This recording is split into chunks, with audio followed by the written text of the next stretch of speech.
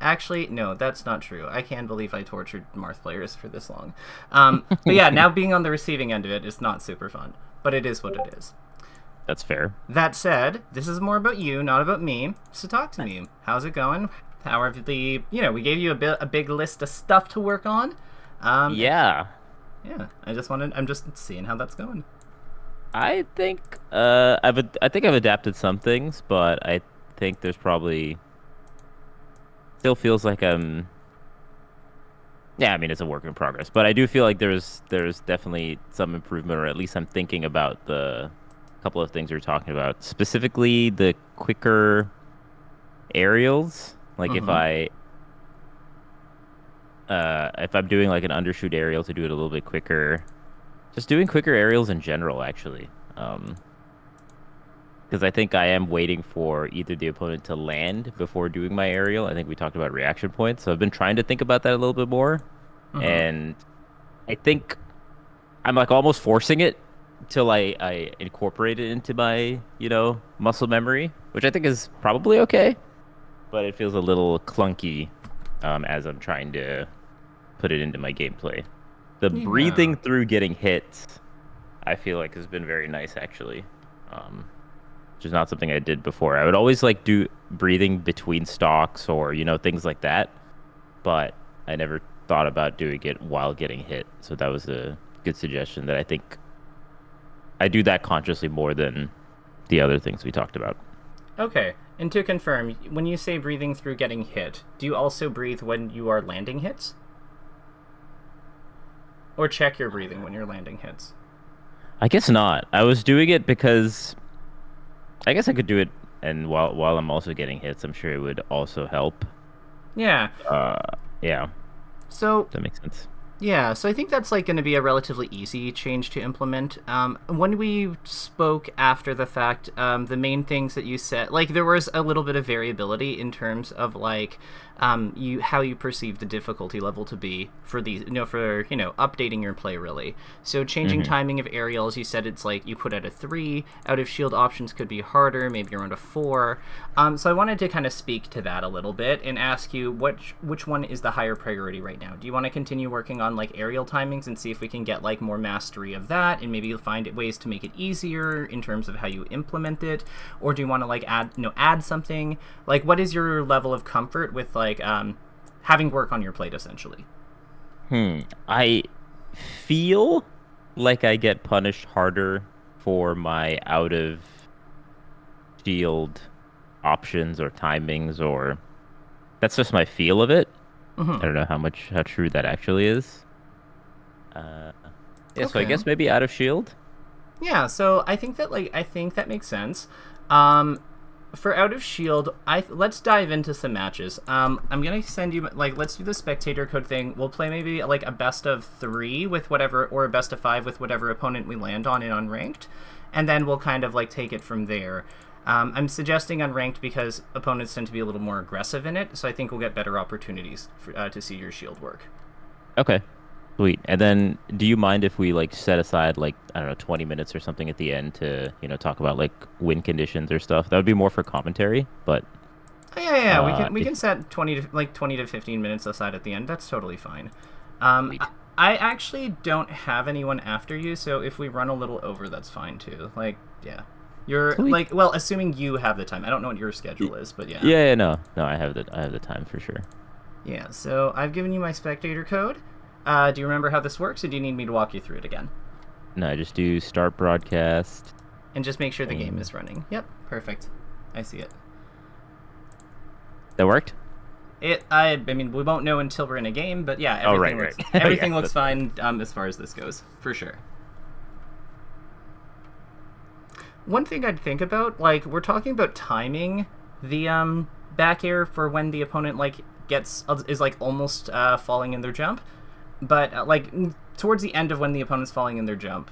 But that would mean the reaction point would be before that, right? So maybe it's more about the rising motion of the jump and like the jump squat itself, like when there's kind of like a pause or like a change in their motion from dash dancing when they enter jump squat.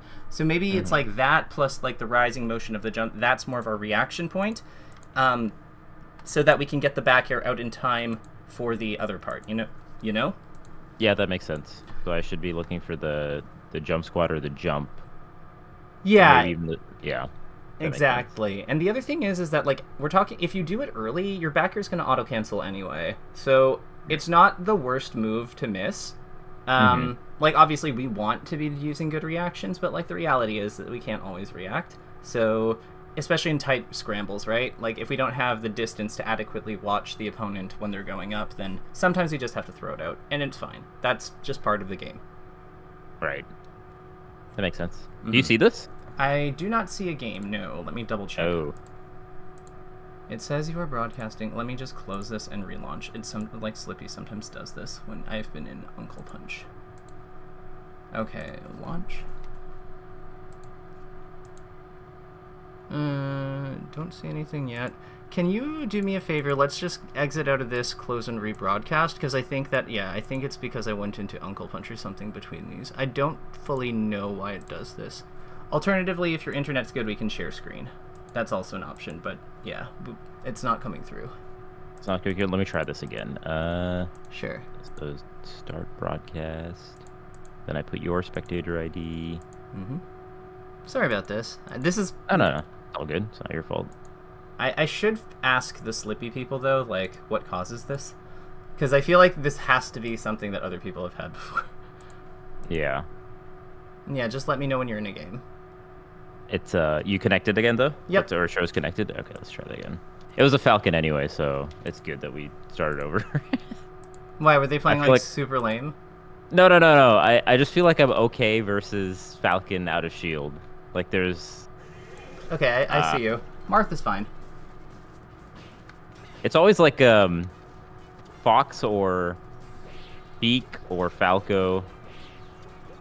Martha's also alright. I'm sure the same things would occur. Let's play, But I feel like I get away with more against, like, Falcon out of shield. So something I'm noticing is that when you back air, you're almost always, like, drifting way over for back air. Do you use the A button for your aerials or C stick? I use Z, but, Z? yeah. Okay. Basically A, yeah. Try using C stick on some of these. If you think that you can. Okay. So, like, on back air specifically? On any aerial that is not like a rising, on any aerial that you're not doing while rising.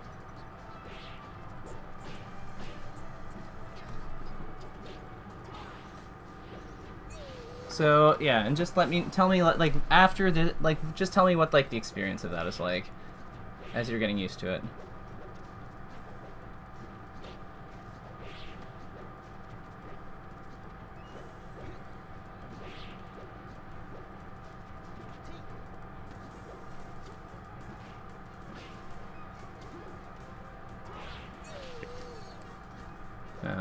Because yeah, it's a little odd using C, but the drift, like, how do you find the drift though? I mean, the drift is probably better. The drift is definitely better. You're not like you're not like doing full back air in. I would say one of the big utilities here is that when if you do like a jump in place with you can kind of like fast fall away from the opponent while back airing. Like, that's like a really big utility of it. Right. Yeah, you can like drifting away while doing the back air, right? Yeah. Yeah. So you're saying that all my back airs are going in because I'm using A or Z. Yeah, you're using like AZ, you know, like you're using you're using a button. Right. Oh, is it that apparent? Yeah. I mean, I pointed it out, didn't I? Yeah. I wouldn't have. Huh, okay, that's fair. I guess that's like a tech skill thing I can try to spend time on. Yeah. Just doing... Like, just do what's comfortable in these games. If that happens, like, but, you know, C-stick back here, it is easier to do back airs away from people with it.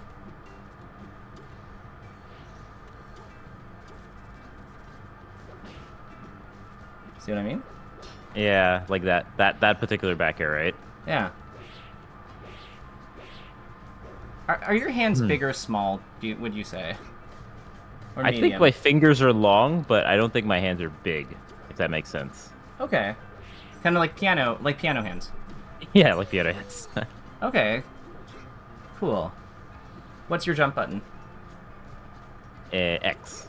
Oh, you're an X jumper. Okay. I actually like X jump for using C stick. I find it like, I don't know. I find it like lines up well for like sliding your thumb down. Maybe I'm Not bad. It's really not bad. I don't think this is like, it's just not something I'm used to doing, but I don't think it's like difficult per se. Yeah.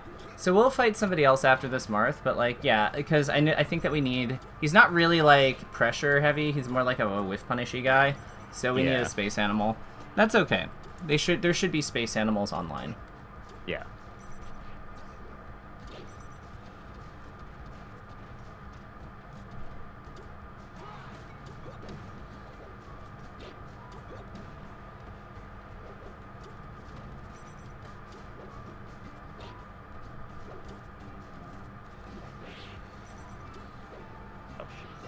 Oh, you went for the wall jump, but didn't get it. Yeah. Gotcha. All right. Against the spacies, because they're, like, harder, don't worry so much about the C-stick stuff. Like, I don't want that to be a focus at all, because that's something you can learn independently. Yeah, I will spend some time doing that. That's fair critique.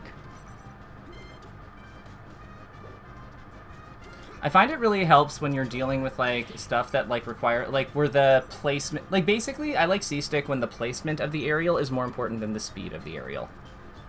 Right, I feel like I can do instant aerials really well because of Z, but yeah, you're right. I'm not doing tricky drifts or anything like that. Or just slow ones. Just, like, minor ones. Because a lot of times, like, it's easy to, like, move full speed in the button's natural direction, but, like, yeah, moving elsewhere is, like, that's the hard part. Right. Or I'm doing the drift, like, a little bit later. I'm not doing, like, an instant drift. Mm-hmm.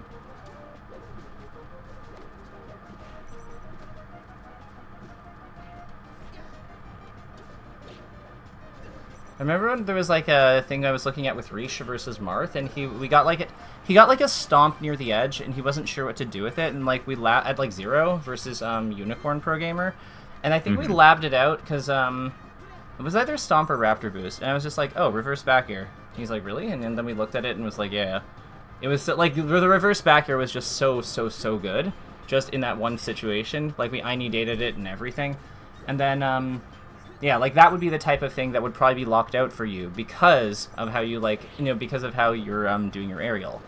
Right.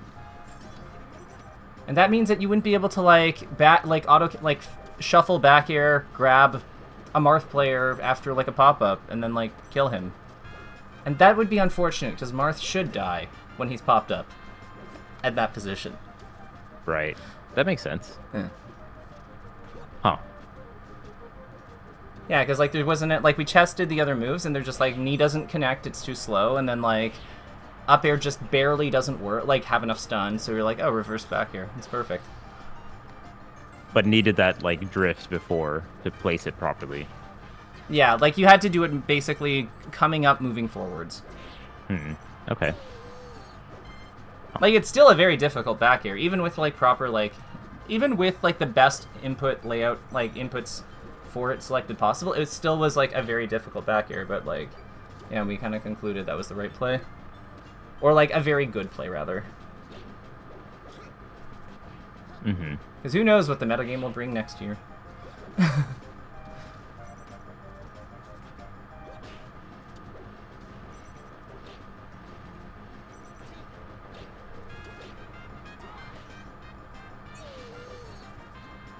One thing that I find helps is that recognizing that like the stick comes out later than the button does when you're timing like your, because you're like moving the stick has more startup time than pushing a button does.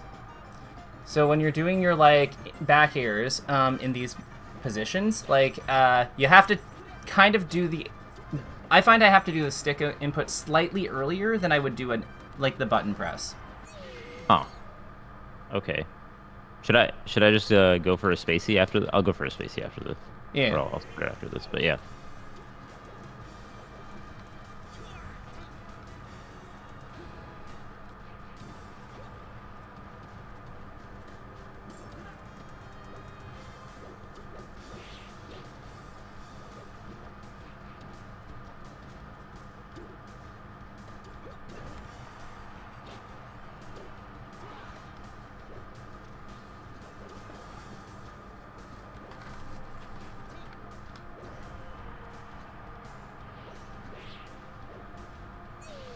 This Marth isn't bad.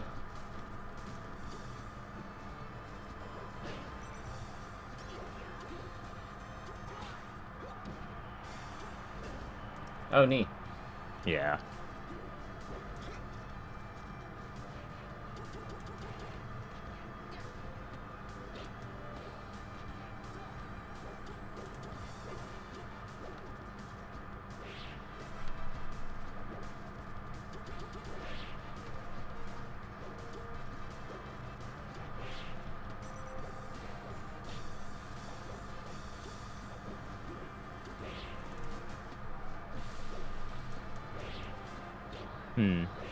It feels like I'm pushing in a little bit more than... Probably. So, like, what should you do about that? Probably just reset and try to dash dance a little bit. Feels like I'm just jumping in a lot. And I should probably play like this a little bit more. Yeah, so this would be like a combat thing. So remember, there's like there's overshooting, undershooting, and whiff punishing, right? So if you're pushing in a lot and he start like in a set way, and he starts like dealing with that by whiff punishing you, then you can either overshoot, i.e. aim back at the back of his zone, or you can like whiff punish with him, because your dash speed is like insane. So like being on a draw with Falcon in terms of like a movement fight is not a bad place to be. It's safer than also going for like lunges just right off the bat. Like it helps establish like the terms of the fight. Yeah, like you just have kind of like the rock paper scissors to work with. Yeah.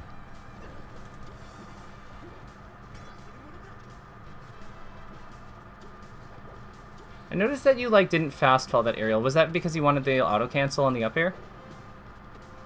I probably just missed the fast fall.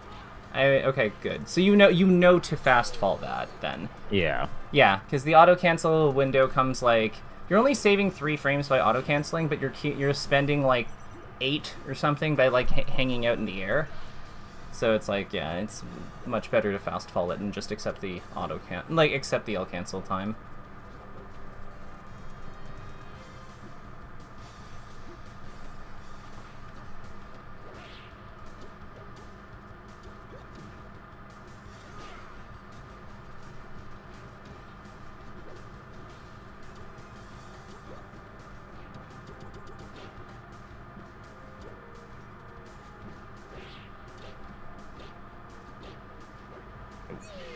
Alright, I'll try against a fox. Yeah, any space animal. Or sheep. Or yeah, any space. What about Peach? I guess Peach is like, she's kind of has trouble pinning us, and she doesn't really like linger. Good marks. Peach, I feel like it doesn't feel as bad, but I think I kind of guess I know what to look for a little bit more against Peach, or... Okay. It's a little... I don't want to say slower, but I just have more Peach experience probably. Well, yeah, you would have faced Blade-wise like a good amount, right? Yeah. Yeah, that makes sense. Okay, if it's a Marth day, so be it. Like, I don't think it makes sense to like waste more time like looking for the thing we want. This is what we've been given, so this is what we're gonna go with. So in the Marth matchup, Marth is like a very rock paper scissors heavy character in terms of like how he wants you to play this. So I want you to kind of like just think about whiff punishing, undershooting. Like just think about like how undershoots look with him, and like what would be required in whiff punishing them. And just kind of like just play. We'll go from there, because I think that this establishing structure in terms of how we fight these characters is a good starting point. Okay. And then we can take it from there. Don't overthink it though. Like again, we're just like look at what he's doing and just think about how you would punish it, or like visualize how you would punish it. Don't think about it. Nice.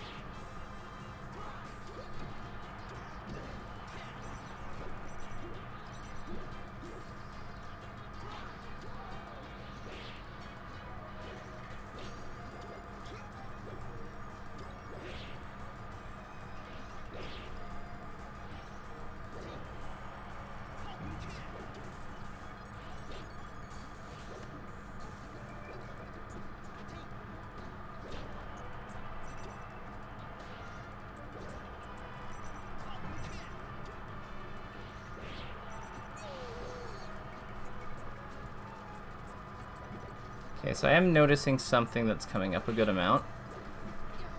It's actually not to do with aerials. It has to do with edge guarding. Okay. You look uncomfortable ledge stalling. And like getting off the edge. That's probably fair. Like, so do you know when you can get off the ledge? I think I'm doing it off of feel. So if you... There's an audio cue. He kind of makes a noise when he grabs the edge. I would base it off that.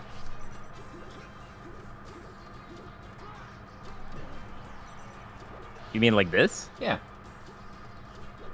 You haven't missed one. I think, yeah. I think a lot of that is just me doubting when to do it. Yeah, so just listen. Huh. I should use that more. Okay, that's fair. Oh my god. Use your ears. Like, listen for, like, just listen to the game as you're playing it and see if you notice where the audio cues are. Like, do you use audio cues for much? Not on purpose. I think it's probably, just from playing the game this much. Okay. I'm probably doing it, but not intentionally. Consciously. Yeah, intentionally, exactly. Okay, so here's my challenge. I want you to listen to what happens when you do your movement. What happens to when either player does their movements. Like, what sounds do you hear? Listen for subtle things. Like a whoosh of the wind. As like the drop of like a fast fall. When someone wave dashes. The grunt when somebody enters jump squat. Like stuff like that. Because that's really how you react to the jump squat. It's not based on like the visual usually, it's based on the sound. Oh.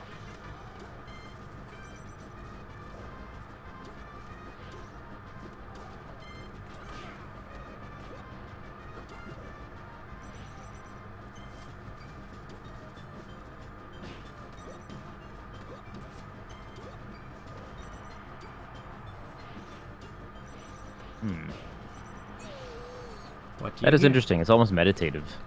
Yeah? Talk to me. What do you notice? What do you hear?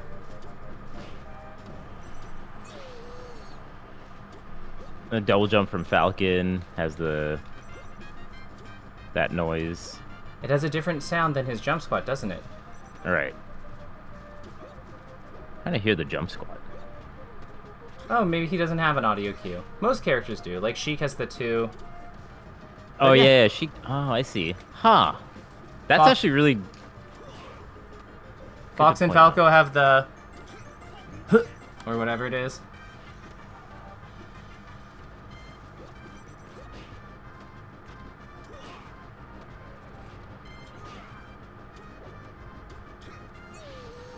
There's a tick noise when somebody tacks. And there's like a thud when they hit the ground with no tack.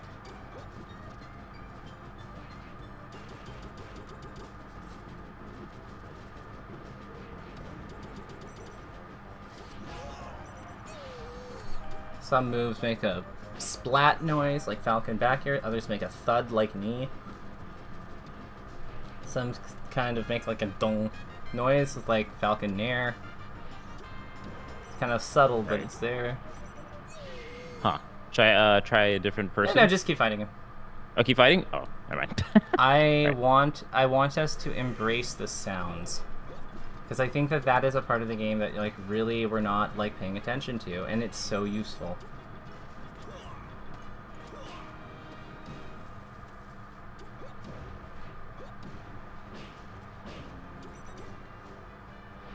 I saw that reverse back air.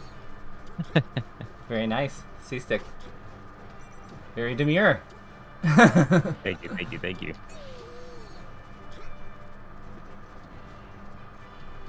I don't think I've ever really heard people, like, talk about this stuff, which is, like, really upsetting. Because it's, like, not upsetting, it's just, like, they're missing out. Like, so many players are missing out because of it. Because it's, like, this stuff is what makes people good. And so it gives you some more information than the other player. Because if they're only using visual, if they're only using their hands, like their eyes as senses, then that means that we have a huge advantage. Because like audio processes so much faster than visual. So we can. Is that true? Yeah. I didn't know about that. Huh. It's about like 30 to 40% faster, I think. Really? Yeah, I like did not know that. it's like around that. Like I think that when they tested it, it was like 200 milliseconds in one study versus like 150 for the two conditions, like 140. So yeah, it's like way better. So if they're just relying on their eyes, but we have the power of our ears too, we have like a 60 millisecond advantage potentially, maybe even more. Because it's all averages, right? So like there'll be variance within the distributions themselves. So.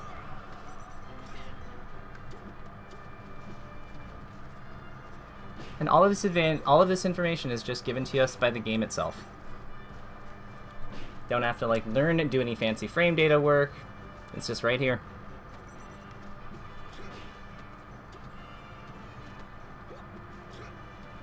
Yeah, the tech noise is definitely there. When you got hit, there was like that doom. So I don't know how to like describe it, but like, you know, there's a noise when like Falcon's legs hit you. Right. His double jump has a noise for sure.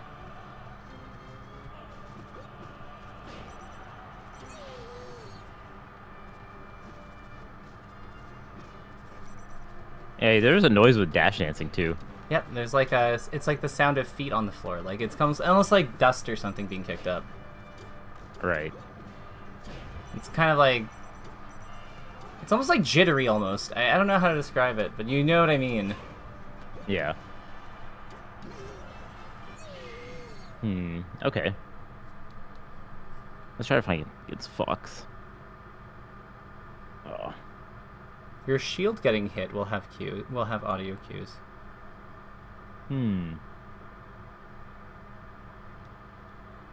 This is the I like this audio cues part. I think I've just had some of these things ingrained subconsciously, but I've never like consciously tried to think about it the way that you're pointing out. Mario definitely has a lot of audio cues. Oh yeah. So any jump of Mario has a noise, and that goes to wave dashing as well. Yep, because wave dashing has the root action of jump. Right.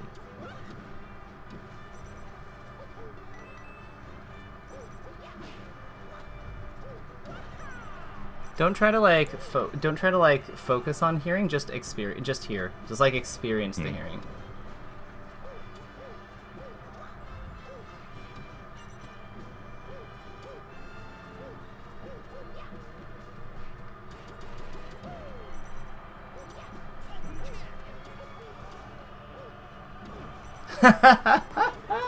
Nice full hop nair, idiot.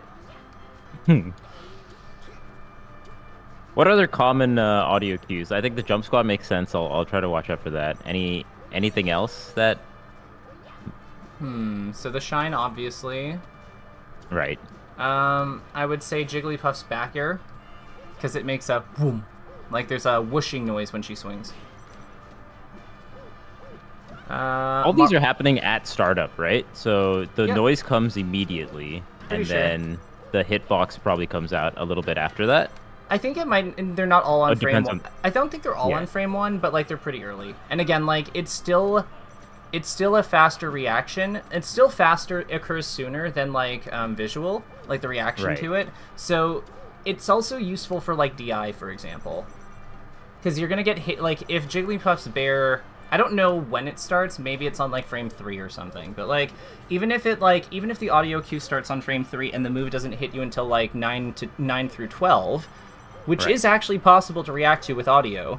You know, that's enough time for, like when factoring in hit lag, that's enough time to react with audio, because there will be some hit lag when it connects on us before we can even DI it. Yeah, like that might help you know to hold down and away or something, and not hold in. Right. Yeah, it's just like little things like that, really. But yeah, not all of them are like frame 1. I'd say Marth's up B is a big one. But Marth's sword swings in general are a big one. Right. Because they also have their own, like, distinct... Like, they have, like... His different strikes have their own, like, sound. Like, his Nair is, like, two... Like, they have their own rhythm. Like, Nair sounds different than Fair because of when the swings happen together.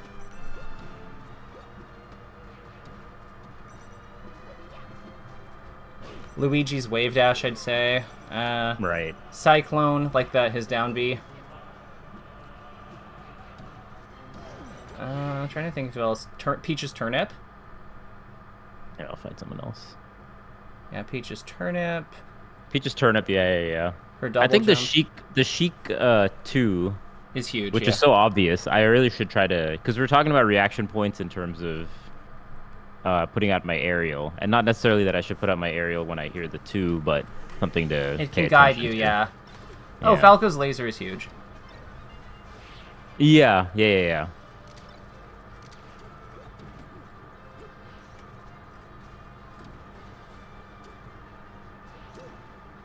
Okay, so let's see here. I'm probably, man, I'm now that I'm paying attention to it, like stuff like if I'm trying to tech Falco's down smash, I'm probably going off the audio cue without realizing it, or I'm like guessing that they're about to down smash. Or you could just be covering it. Like, there's no penalty for like just teching during your up B at a certain point, right? Right. Because either they hit you with the thing or they didn't.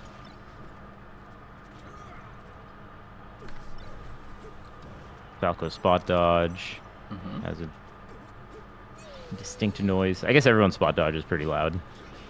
Yeah. Tech in place, tech roll have a noise.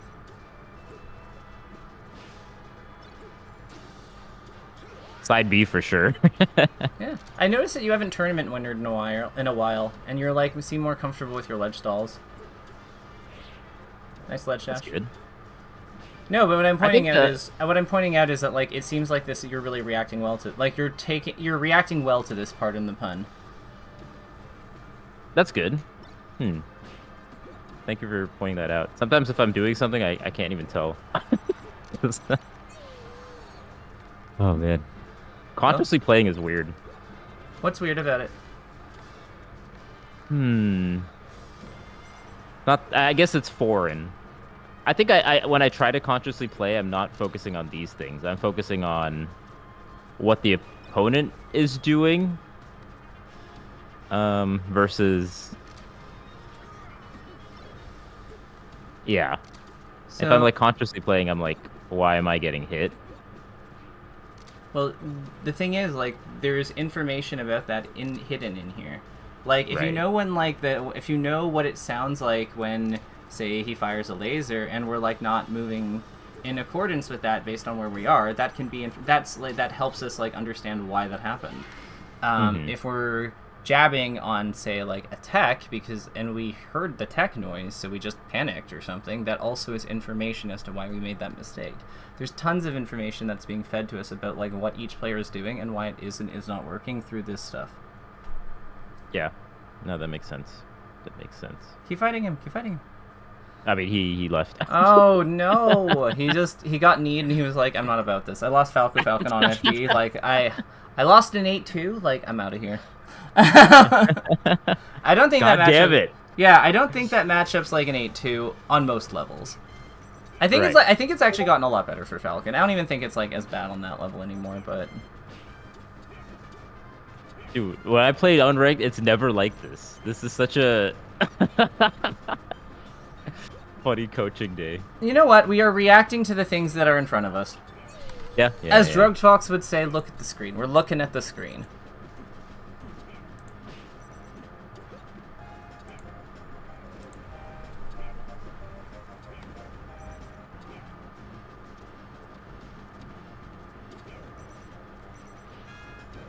I will say that this Ganon's like, okay, whoever he is.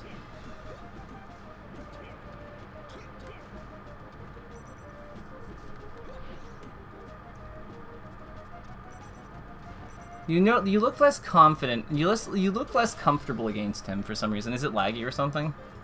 It's slight lag, but I think it's more Matchup? the idea that no, not matchup. I think it's the idea that it's the thing I mentioned via text. Like, oh, KK's watching me. Oh my god. I Okay. know. No, I'm not doing that consciously. I'm just being honest. Okay, so here's what I want you to do. When you notice that you're getting that feeling of like that feeling of like nervousness, I want you just like call it like I want you to just say that you're feeling nervous and ask if I like just ask. Like, is it? Yeah.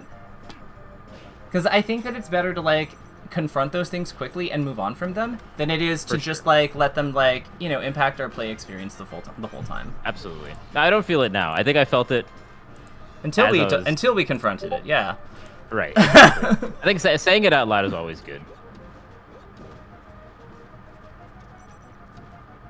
Vish, I aspire to be as successful as you one day in life, and like,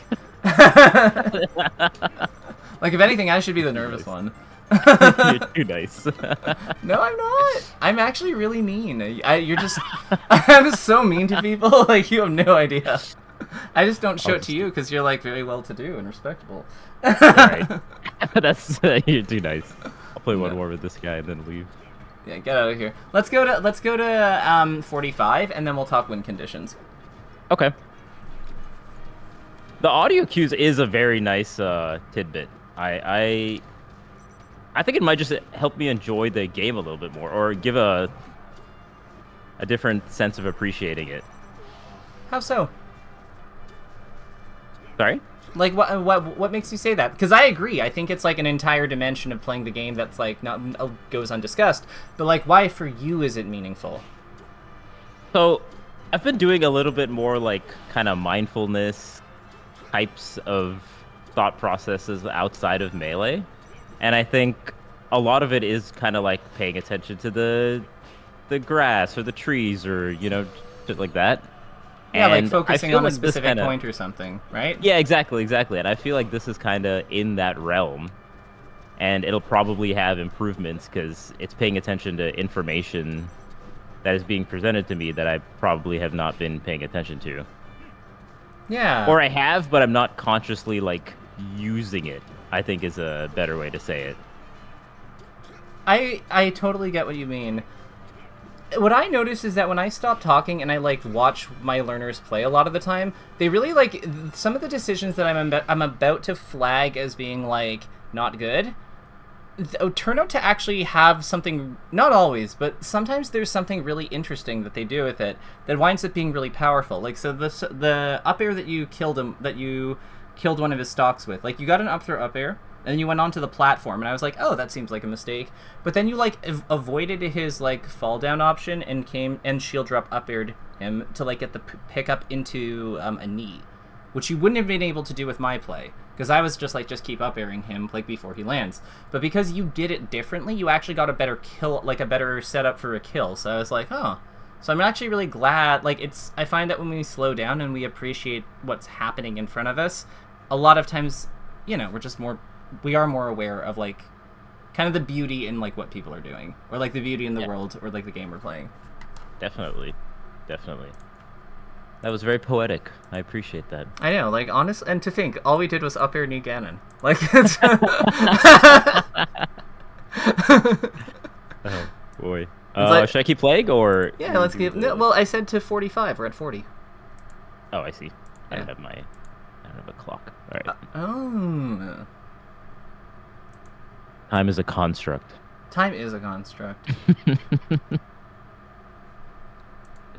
I figured the get was... I hope we get a Spacey. I hope we had one Falco. I hope we get a Spacey who's got, like, thicker skin than that Falco. Yeah. Who lost FD and was like, alright, like, leaving. I'm, like, just, no. I'm Sheik, done. right? Sheik? Okay, that's a character. And they're named Buck. Let's go. Oh, her needles. Needles are a huge one. Right.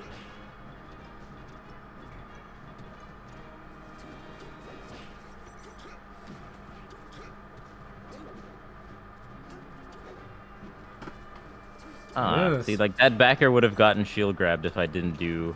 If you didn't drift, yep. The thick.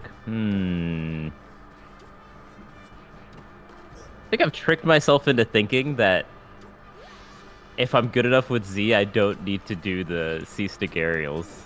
I think mean, that's... you probably not, but like how good, like the level of good you need to get there is like, I mean, are you hungry, Box? Like, yeah, no. I mean, you're definitely right. No, I mean, like, Hungrybox literally does this.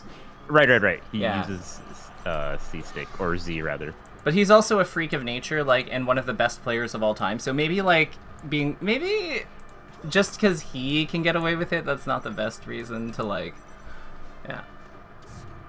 I'll tell you what it really is for me. It's like, I didn't want to, I don't know, spend the time to learn it because I enjoy doing it with Z. But having you tell me to do it is like, oh, well, shit, I should do it. And seeing even, like, basically a couple of situations already pan out because I'm doing it, I can't deny it. Yeah. Shit. You bodied that Sheik player. Keep fighting them. No. Beat them up more. Or don't. Like, whatever the game gives us, really.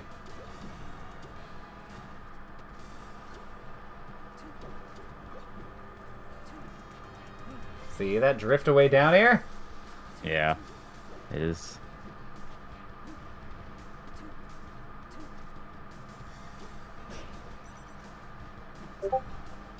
How good do you want to be? Sorry? How good do you want to be at this game? I think right now, I don't know if I have like I think top 100 would be lovely. I hit it like a couple points in my gameplay in the past, like years ago. So I think that would be nice. But a smaller goal than that would be like, I don't know, hitting Grandmaster on rank, something like that. I think a mix of good short-term goals and good long-term goals is like the kind of like a good foundation for improvement in general. So maybe we could like work. Maybe that can be one of our goals of working together, like getting you up to like Master/Grandmaster, and then we can kind of take it one day at a time from there. Exactly. Yeah, I think that's very reasonable. Okay, so you do want to continue working together then? Oh, for sure. Yeah, Let's go. definitely. Let's go.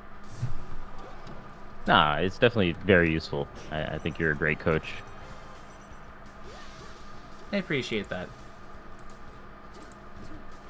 I love your, like, I know you get this all the time, but, like, God, your commentary's so good. I appreciate that. I bet it'll get better after us working together, though, because I'm sure I'll see the game in a different way. So I'm looking forward to that. I think it will definitely have the capacity to get better. I would just say that, like, with certain people, and I will trust you to know who, because I'm not saying their names out loud on camera, but like, they have some very stable ideas of how the game works. You say stable? Yeah. No, being open is good in anything. But that's funny. Something I like versus characters like Marth and Sheik when you're like doing your ledge stalls is to do your ledge hop, like do your stall a little bit sooner, and don't like do your double jump in your stall a little sooner, because then you can like when you're edge guarding, because then you can fast fall when you're coming down, whereas you can't do that with the like kind of the instant like fast fall double jump ones, the ones where you're like aligned with the ledge. So you have a bit more control over when you grab the edge, which is sometimes useful. So as I'm edge guarding, like just jump a little bit sooner, like yeah, because then you don't have to do the hack stash necessarily, depending on how far from the stage they are. But you can kind of like waft and fall to the edge to like grab it slowly, or you can like fast fall to grab it quickly. Okay, I see what you're saying. Yeah, it's also good versus Fox and Falco up Bs. Because, like, I think that we really want, like, especially as Falcon, it's sometimes hard to cover the low recoveries. So, something that I think is really good, that could be really good, is grabbing the edge just as they start moving. So you can kind of, like, be intangible when there are, like, hitboxes coming up. That way you don't have to, like, time is, like, hard. It's difficult. Like, you don't have to time in the same way And I think that could be really handy. Okay. I might have to. I'll show you. I'll show you. No, I'll show you what I mean. Like I'll show after. Like oh yeah. After this game, I'll show you what I mean. While we're going over win conditions, because we can connect that to that very easily.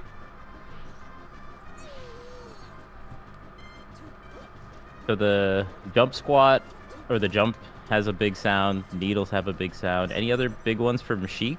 I don't know. You tell me. I feel like the giant explosion kind of has a sound, but. Yeah. True.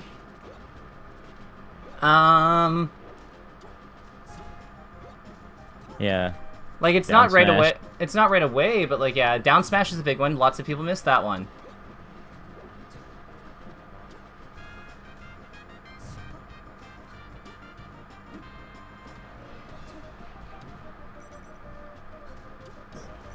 Air dodge is a big one too. The gasp, yep. Air dodges in general have noises. I think that Zelda's doesn't, but like I don't know of any others that don't. Maybe Samus. Like basically bad characters don't have it, but like That's interesting.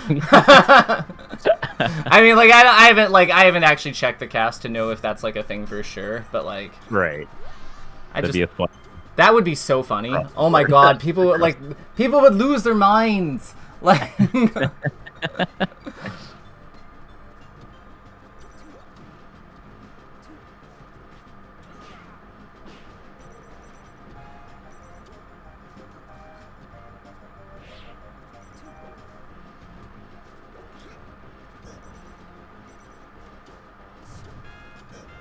oh, neat.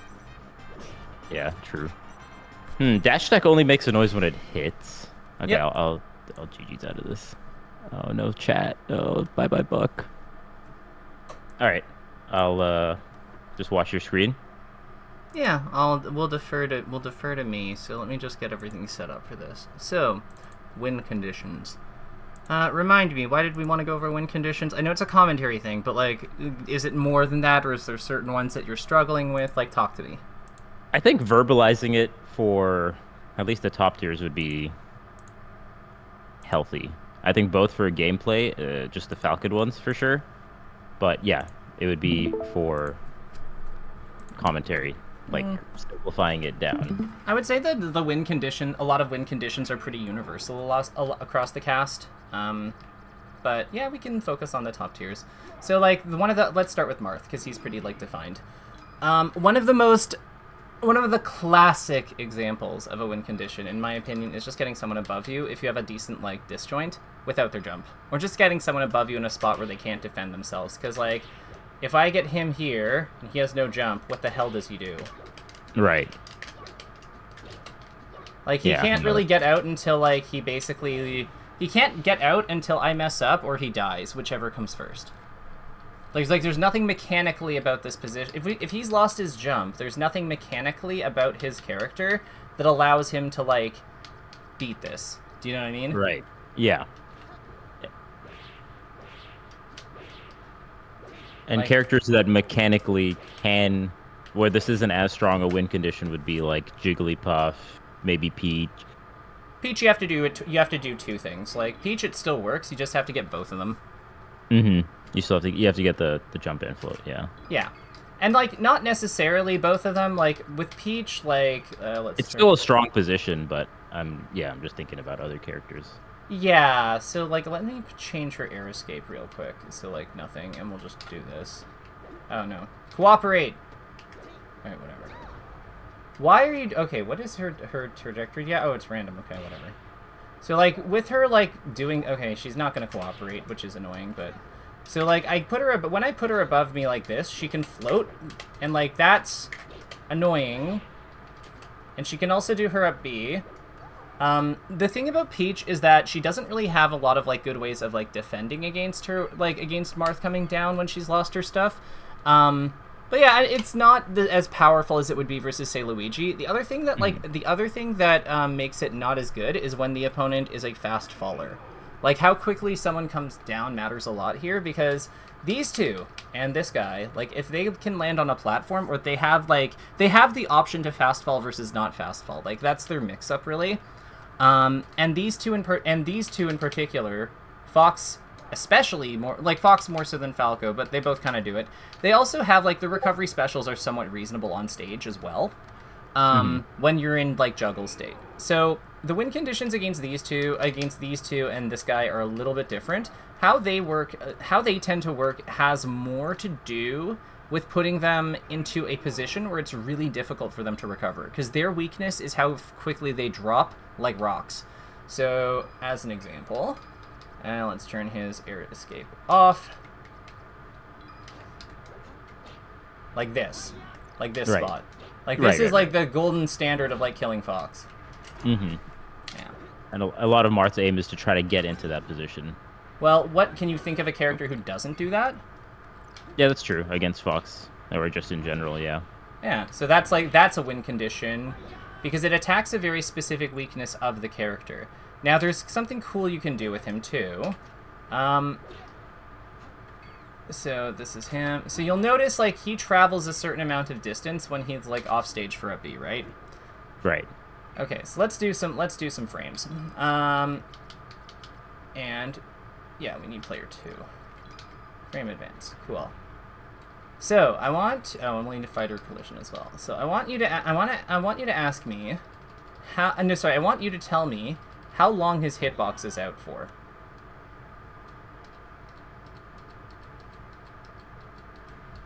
This is hit lag, it all counts as the same. It's out for a certain amount of time, though. You see, like, he's moving. It's just the counter's going up. So it's out for 30 frames, or 29 frames, something like that. Right. How long do you think you're invincible upon grabbing the edge?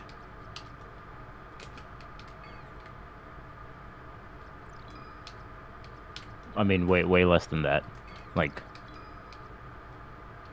So this is, like, cliff catch, and then we have to go into cliff wait, where we're, like, actually... So like, we've gotten past the 8 frames where we can't do anything upon grabbing the edge. So this would be, like, when we're actually actionable. So let's count them. So it counts on 0, so 0, 1, 2, 3, 4, 5, 6, 7, 8, 9, 10... We should be on 11, 12, 13, 14, 15, 16, 17, 18, 19, 20, 21, 22, 23, 24, 25, 26, 27, 28, 29, 30. Oh, wow, you can be invincible the entire time. Yeah, and all you have to do is make sure that you grab the edge. Oh, wow. Within 8 frames of when he starts moving.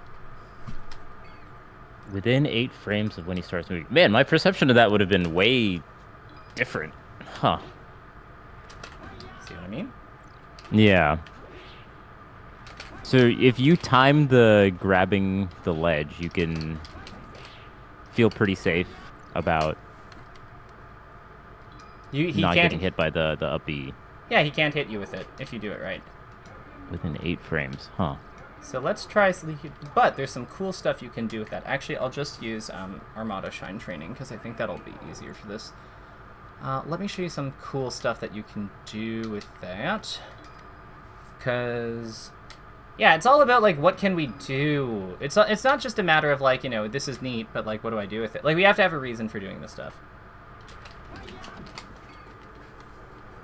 See what I mean? Yeah, so, man, I think I do some of this stuff without thinking about it, just because I've played this game so much, but when you ask me to... Like, I do that, but I wouldn't... So, if I was doing that, I was doing it more because of the invincibility off of grabbing the edge, but not timing it. I mean, I probably am doing it, but... Yeah. And you can see, like, he just goes through me. Yeah. So, I have a lot of problem trying to do this particular thing versus Sheik's up B. It feels a lot more difficult versus Sheik's up B than it is Fox Falco's. I know it's completely Fox, but... Okay, so, like, what are you trying to do versus hers? I'm trying to time my invincibility in the same way that I'm timing my invincibility against Fox's up B. So and then I just get at the second poof a lot of times. Oh, she's doing the double poof. Okay. Yeah. So this is a misunderstanding about how the edgeguard tree works, because you generally shouldn't be allowing her to do that. Okay. Let me show you. So, when we have Falcon here, I'll have him grown on the edge, and then Sheik, I will take control of your mind for just a moment. So, in order for her to, like, double poof here, this is what has to happen. Like, she has to get to a very specific point where, like, she has to get there, right? Mm-hmm. So here's the problem with that, because, like, she can also do it from, like, over here, but... Yeah, I get hit like that a lot. You have to hit her as she's coming up. Got it. That's the problem here. So I'll show you why. So, like, let's turn our handy-dandy fighter collision on. You'll notice she's not invincible right away. What's the moment I should try to attack, just so I can see it? Like... So so edge guarding is all about the spaces somebody has to go into. So when she's recovering off stage like this, right? Yeah. Where does she have to travel to? She has to, like, as soon as she comes into, like, the spot that sets this up, that should be a cue that you have, like, when she goes to, like, here, like, like, at that point, the second she goes into that spot that, like, links up with the stage like that, you should be just, like, back airing her. Like fall off back air or something. Yeah, exactly. Can you pause it at, like, that exact, like, around where? It's, like, a little bit diagonally down, like, around... Okay, let me just, like, try to... It's, like, around here. Around there, okay. And then from there, I mean, yeah, it's perfect for fall back air. I am definitely waiting for Sheik to do the up B, and then I'm trying to attack it when... It's actually even higher than that. Like, it's around, like, this height. So if she's, like, if she up B's near your legs, basically. And then do it at the... before the startup of the up B. Just do a back air. Yeah, so, like, let's do save positions and record. Oh wait, I don't have my jump. Never mind. Okay, so I'll have to redo this, but, like, you kind of get what I mean. Like, she has to up B and she has to up B after a certain point. Once she has to up B, then there's no reason to not just, like, yeah. Yeah, I am waiting too long. Yeah, like, because I, like, messed up this recording, I don't think I'll be able to get her, but you see where, like, the window is. Oh, I did get her. Yeah.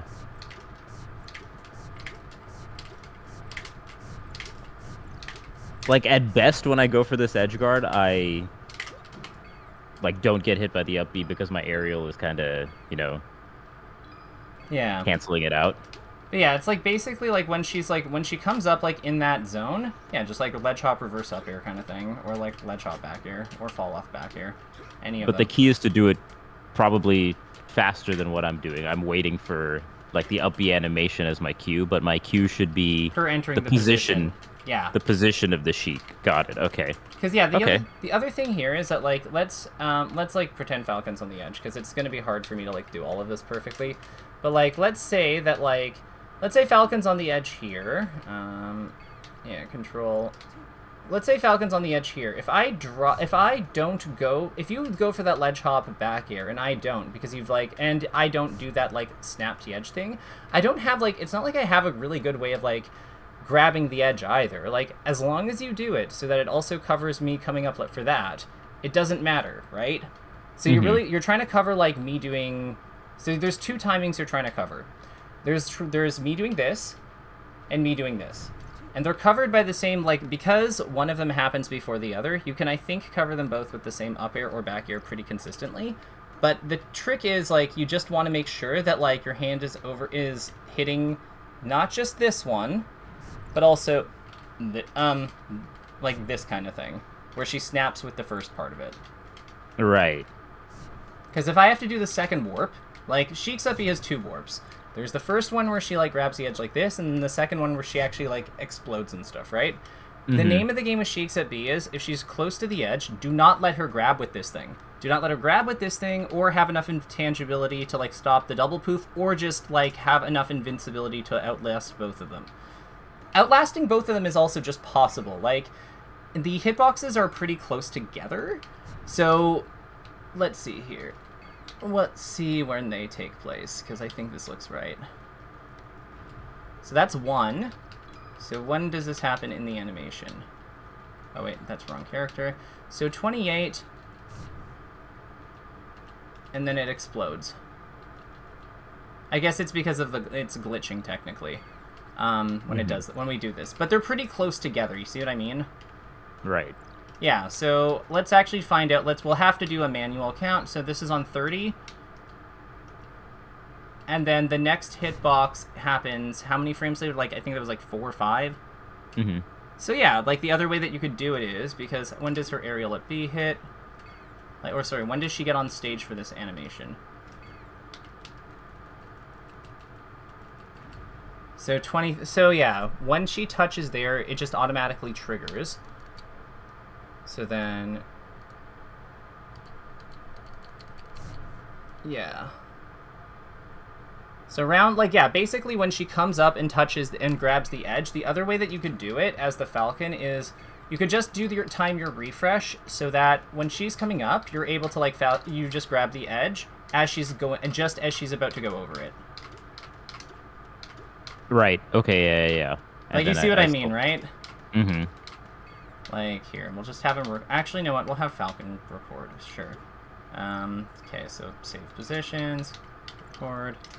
Boom, boom, boom, boom, boom. Playback. And then we'll have her control. See what I mean? Like, he doesn't get hit by it. Wow, okay. It's... You have like you have over half a second of invincibility to work with. Like, you'll be fine. It's right. Like, I think I'm underestimating how much invincibility I get off of this refresh. Agreed. And I would say that, like, the other thing I'd add is that if you don't know when you can let go of the edge with, like, enough precision, then it's probably really difficult to do this kind of edge guard as well. Because, but I think that knowing the audio cue on Falcon's edge release is also going to help you, like, do this better. Right. So as soon as I hear that kind of noise from Falcon. Yeah. The big thing is, like, you just want to make sure that she doesn't steal the edge from you or something, but, like, yeah. That's just like, that's why I like doing things that have adjustable timings when edge guarding her. Because, yeah, she's going to try to use her ninja trickery, and don't let her. Of course.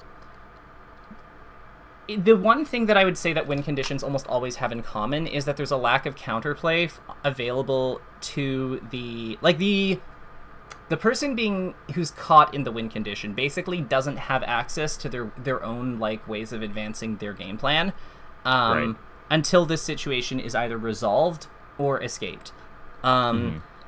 And usually resolving is usually like a stock lost, or like you took like 8 trillion damage or something like that. It's a really big penalty. Like Ice Climber's grab would be like a really big example of that. You could also say that, like, when Sheik is recovering, like being rinse and repeated, like that would also be a big one. The Sheik Ditto chain grab is big.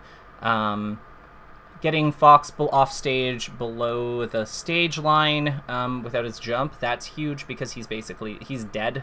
In a lot of cases, or like has to like make a really big outplay with his recovery in order to like overcome his situation. Falco's similar. Falcon's kind of a combination of that and being rinse repeated. Yeah, like, and different characters, floaties in general, floaties are a little bit different. Honestly, one of the most useful things about floaties as characters for tournament play is that they are less susceptible to the lethal win conditions, because yeah, like, they just have better... Like, their defense is a real, like, asset there. I think it's not a surprise that the weaker floaties, like, I would argue Luigi, Kirby, Zelda, the ones that are, like, Mewtwo's kind of a weird case, but, like, the ones that are, like, kind of... The better floaties are typically the ones that either have, like, overpowering offense in the way that, like, Ice Climbers or Jigglypuff might. In that they just, like, are so explosive. Or they're incredibly good at survival, in a way that, like, Peach would be, Jigglypuff would be, and Samus would be. That's kind of, like, the two kind of, there's, like, these would be the genders of floating. No, not making that joke. But, yeah, it would be, like, but I'd say that that's, like, a really important, like, general idea of, Like, that's kind of like the high-level view of, like, what the different characters tend to be good at. Like, the faster your falling speed, the more you tend to lean towards being, like, proactive about, like, creating your own... about, like, establishing your win condition. The more buoyant you are, generally there's more of a balance about, like, denying the opponent access to their win condition, creating the condition... like using your health bar as a resource. And like managing how effectively you're put into those spots, because your own win conditions tend to not be quite as good in some ways. But the balance is that you tend to have more insulation against the opponents. So yeah, they're like they're a little bit more complicated in certain ways. Fast fallers and like Marth and Sheik and stuff, who can basically just like, as soon as they have a sliver of time to work with or a sliver of opportunity, they can basically just like set up their plan again, which is one of their main superpowers. Yeah, I think even just you talking about the win conditions of Marth versus, you know, the characters that are above you, it made me think of Yoshi in particular and how Yoshi's hit kind of mitigates some of Marth's win condition, specifically like being above. Yeah, he changes the rules of the game completely. That's his right. Like, he's kind of he's interesting because he can kind of keep people above him too, but he uses his his health bar to do it a little bit.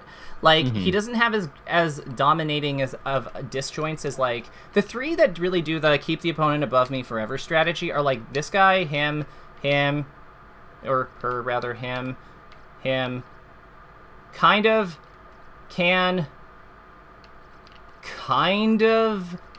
definitely. Like, it's not many characters that actually do that, like, the juggle the opponent forever strategy, because in order for you to do it, you have to have, like, disjointed moves and, like, and a launcher up air, or just, like, even more disjointed moves, or, like, something really powerful that, like, kind of serves the role of putting the opponent off stage. Like, it transitions from juggle state to, like, edgeguard, basically.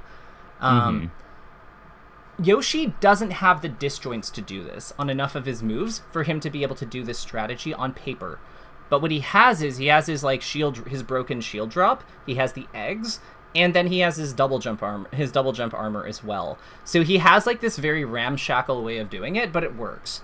And that I think is actually pretty fascinating. But the really cool thing about him is how he like also turns that situation on its head when someone's trying to do it to him, unless they're named Captain Falcon. Yeah. Yeah. I'm like, yeah. Pikachu was in a similar position with all of Axe's tricks, but, like, the metagame has, like, moved sufficiently far that, like, non-Zane Marth can sometimes beat this character because they figured out, like, the ins and outs enough that they have, like, odds on him. Because he is ultimately a pretty traditional character, even if he has, like, certain moves that are, like, Pikachu has weird moves that break the rules. Yoshi's a weird character that breaks the rules. And that's where I draw the distinction between them.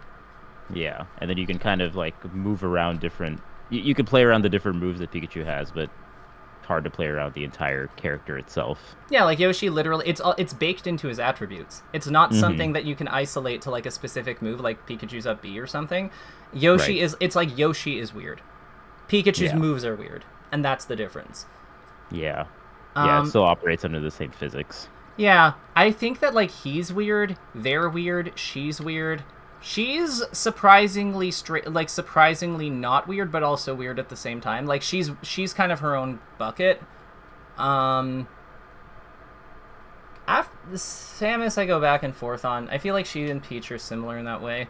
But I don't think there's that, like, my one criticism of this game is usually that there aren't many, like, unique characters. There aren't characters that are, like, truly unique to each other, other than, like, a handful. And they also happen to be a lot of the characters that everyone hates.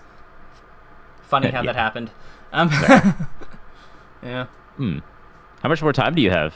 I mean, I'll keep poking your brain about win conditions if you give me the time. You know what? We'll go to 30. If you'll right. As long as you'll pay me for it, we'll go to 30. Yeah, no, I'm down. Yeah, I'm down to extend it.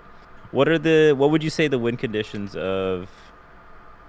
We went through Marth. We can just kind of go through a couple other characters. I mean, like, ones you want to. I mean, like, so the thing is, the top tiers in general are good because they can access a whole, like the game's like basic ones. So like Sheik, Marth, and Falcon. I'd argue Fox as well, and Jigglypuff and Falco. Like, literally all of them can access like juggle state in some capacity and transition that into some kind of corner carry that creates an edge guard.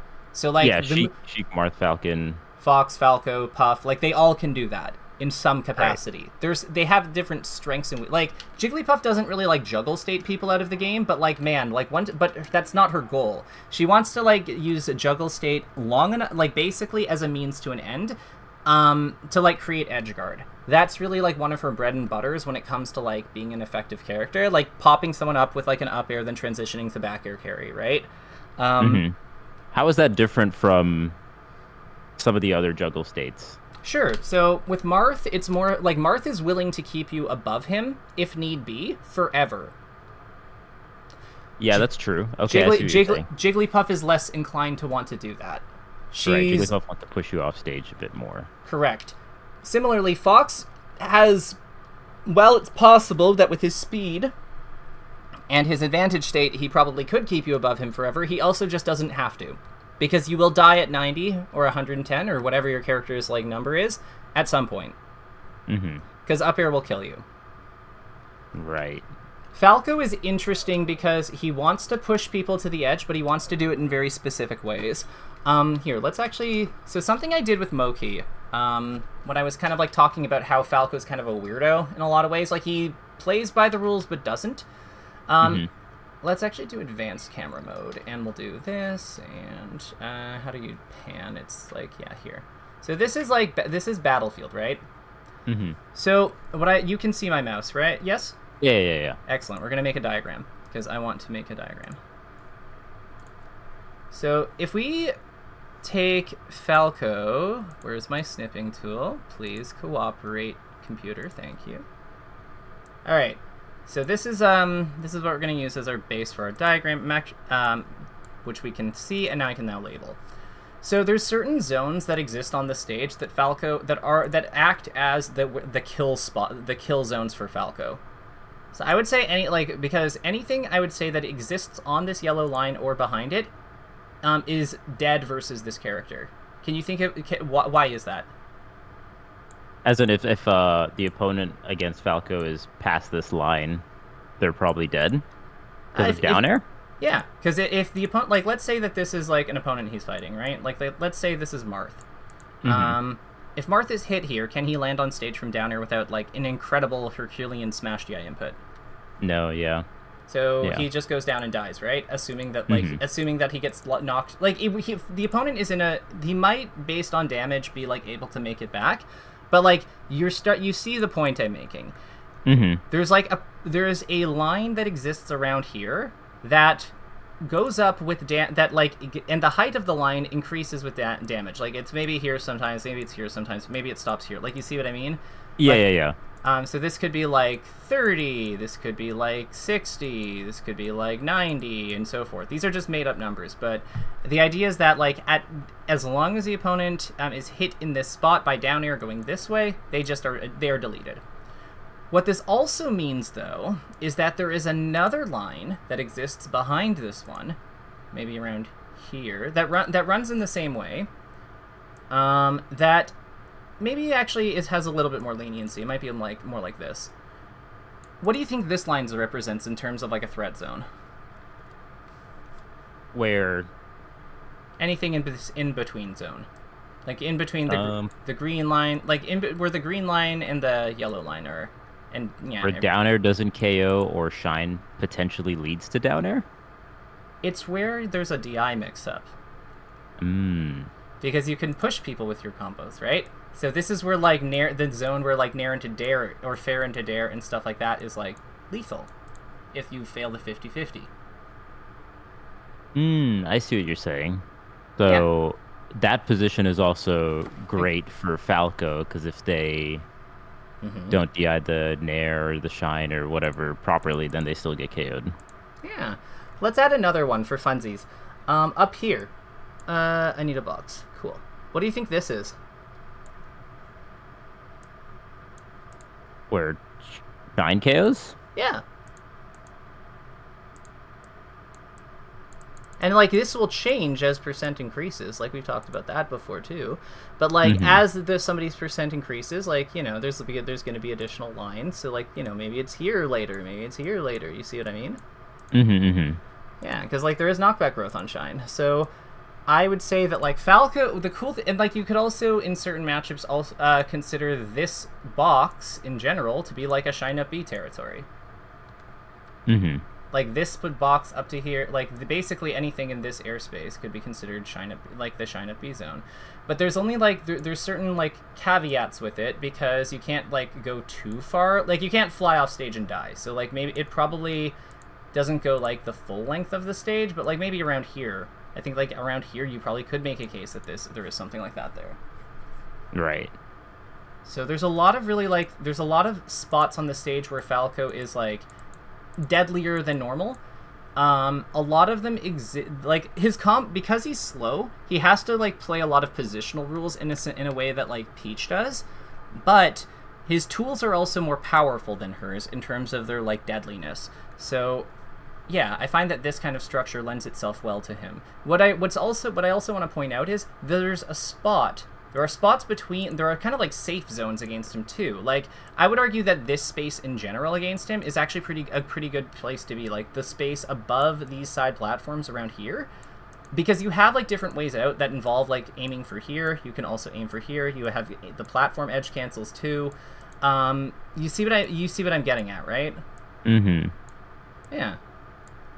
So, like, you and have... the Falco has to kind of, like, commit to a jump, too, to kind of contest that. Exactly.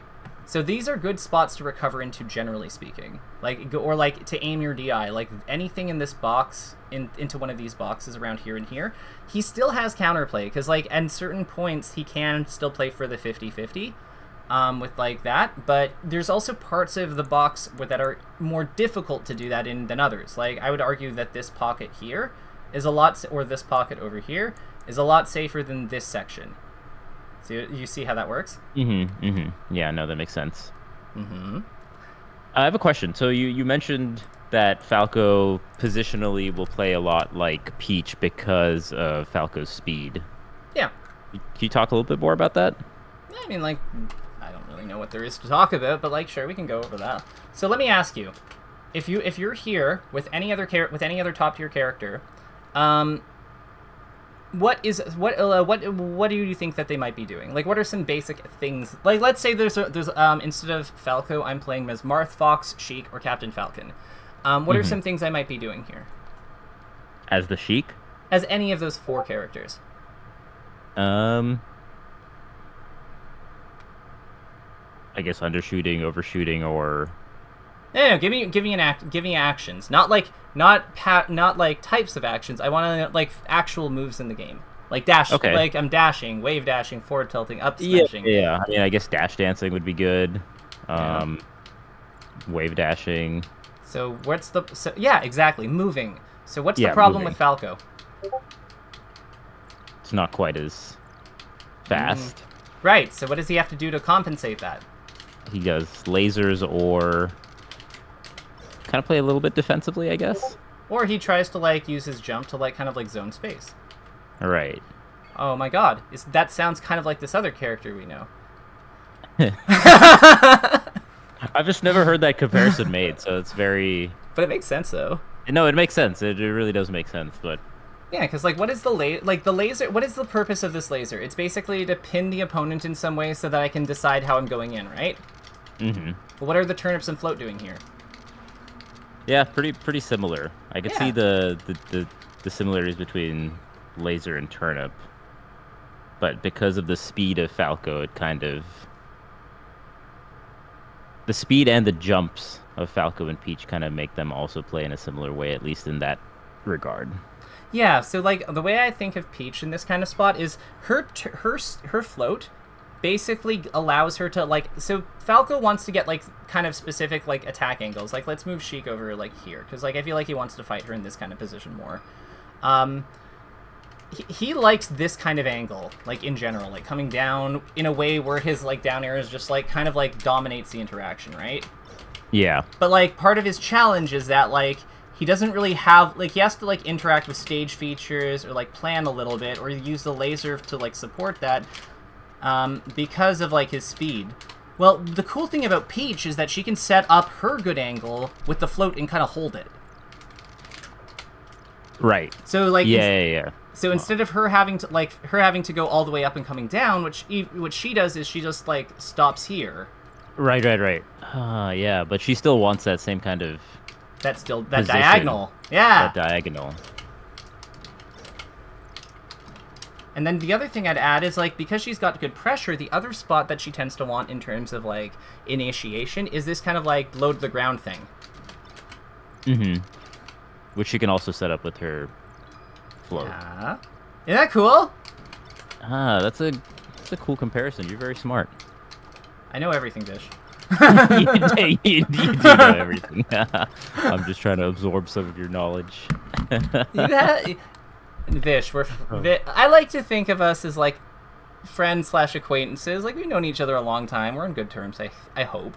Yeah. So yeah, no, there's no need to butter me up. If you think I'm crazy, you can say so. No. I like these comparisons because I think what I'm really getting out of this session is thinking about the game in a different way. You know, I mean, I think I've played this game for so long, so it's very nice to hear these kind of perspectives from. Do you want to know something that we were wrong about?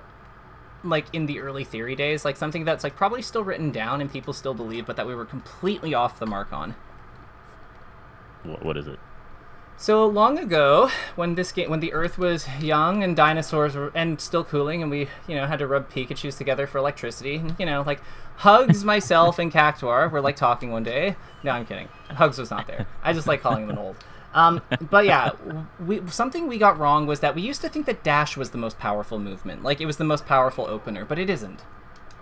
Because if you think about the top tier characters, it's not a good dash game that they all have in common. And when we add into the high tiers, it's still not a good dash game that's like the most common denominator. It's the aerials. The air is more important. Because think about it, like, you've got Sheik. Most of her moving up in the tier list has been from her shield drop game and, like, moving away from, like, the kind of, like, measured tilt, footsie style, but finding ways to, like, make her dash shine with, like, run cancels and such, a la Plup, or shield drop, like, Plup and Jmook are kind of like that.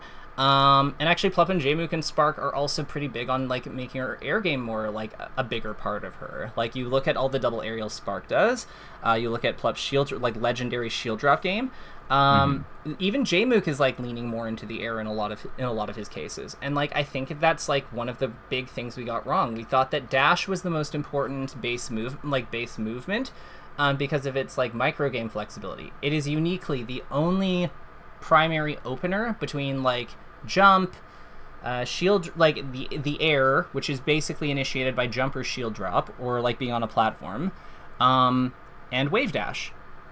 Between those three kind of, like, styles, the only one that is fully actionable every single frame throughout is dash.